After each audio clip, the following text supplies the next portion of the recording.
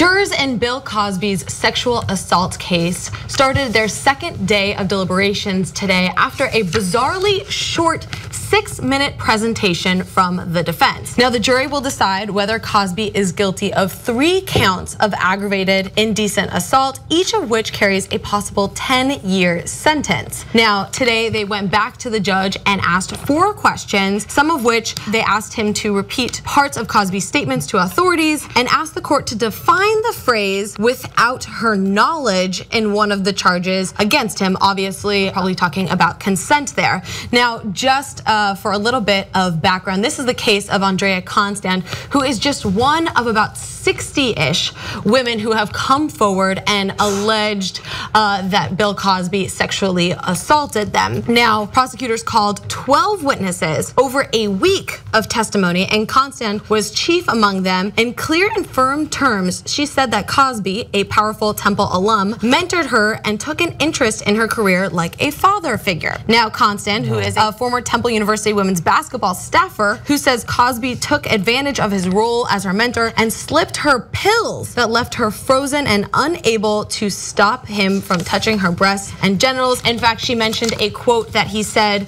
when he was doing so, saying that "put them down, they're your friends. They will take the edge off." Now, defense, the pills are her friends? The pills are her friends, and that they will take the edge off. Now, defense attorneys argued that the sexual contact was part of a consenting relationship between Cosby and Constand, even though Cosby has admitted to giving her pills, but said they were 3 Benadryl, not anything that was any more effective or a regular sort of rape drug that we're used to seeing. The Cosby defense presentation was startlingly fast, like I mentioned in the beginning. There was one witness, a police detective, who was on the stand for a total of 6 minutes, which is obviously a very sharp contrast to the 5 days that the prosecution took for their presentation. But I want to call to light something that I think a lot of the media is missing in this. So when all of these headlines came out, they're like, oh, their defense was only 5 minutes, 6 minutes, and then they said that they rested, and that was really the focus here. But I want to call to attention something that they said in their closing, that his lawyer said in his closing argument, saying that Cosby was a flawed man, an unfaithful husband, but also a brilliant comedian who not only taught us how to smile, but how to love each other no matter what we look like.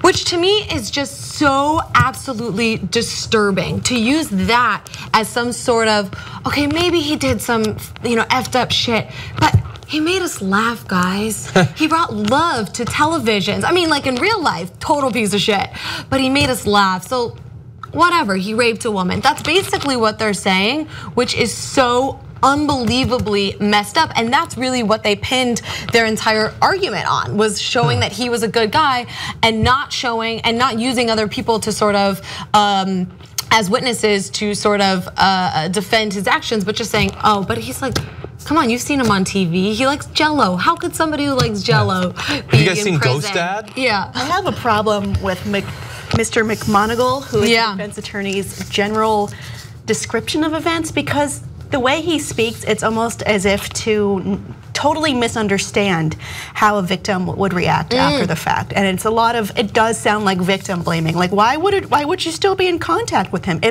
It preys on a key misunderstanding of how a victim's mindset could be after the traumatic event, after this. And it's gross to me how dirty you would have to play to like mischaracterize that. Yeah, I actually don't think it's a misunderstanding. I actually think it was very purposeful. I think it was very, like a lot of the times in rape cases, they will try to make the witness or make the victim look like they're unstable or that they wanted it, right? And so they're saying that it was consensual, even though he's admitted to giving her pills. And like, not that this has too much weight, but she's a lesbian. So like it's very difficult to prove that it's consensual. Well, even if you call, I'm sorry, John, the Benadryl, your little friend, and it's not. Which don't do that. But also, if it's not a hard rape drug per se, what is the point of Benadryl? Cosby used Benadryl to make him sleepy. It's there to make you sleepy. I I don't see how that's incredibly different from the point of. Yeah, it might be a little bit weaker, but it's still the same. Like if you're gonna say it wasn't the really bad drug that he would have theoretically used to make her sleepy, he used this other one that makes you sleepy. I would have gone with a different direction in that. And yeah, so I mean, it seems like that sort of defense is pretty common in cases like this, where they're basically hoping, like, please just think he's a good guy. Think that she's clearly, you don't know her, you know him, you grew up with him. He's probably not lying, right? You don't know her, she's kind of shifty. She maybe just is in this for the TV. And they're hoping that people will buy that. It seems like a weak defense though, when you consider that those jurors have got to be aware of the fact that, if not literally, behind her, 59 or so other women who are saying that he's done the same thing or possibly even worse.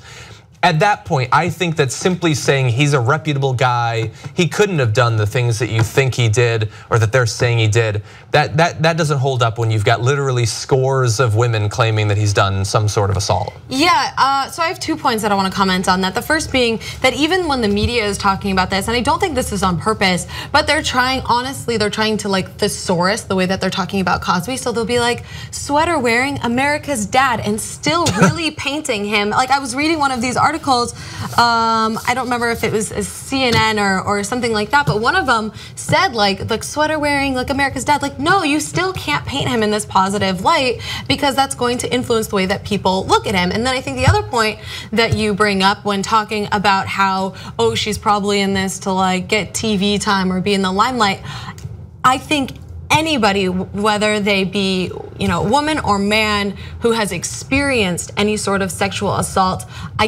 they know that there's no way that they would anybody would voluntarily go under the scrutiny of having to deal with one of these cases. I mean, for the record, I'm saying they're saying she did that. I'm not saying she did that. No, I know, but I'm just saying for people who are maybe saying that, oh, she wants her 15 minutes, whatever. Like they are dragging this woman, and she is so unbelievably brave to go stand up for those 60-ish women that behind her.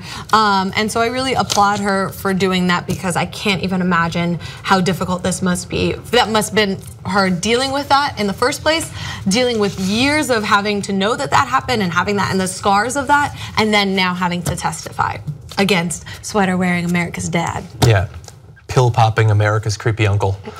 That's what they should change it. I mean, it's fair. You get to describe him, right? That's what the media says. Yeah, I think it's true. Young Turks membership creates independent media. Believe me. No ads. Believe me. All the shows. Believe me. On demand. Believe me. Support independent media. Believe me. It's awesome, tremendous. You'll love it. Believe me. And by the end, you'll be thinking, I'm like a smart person.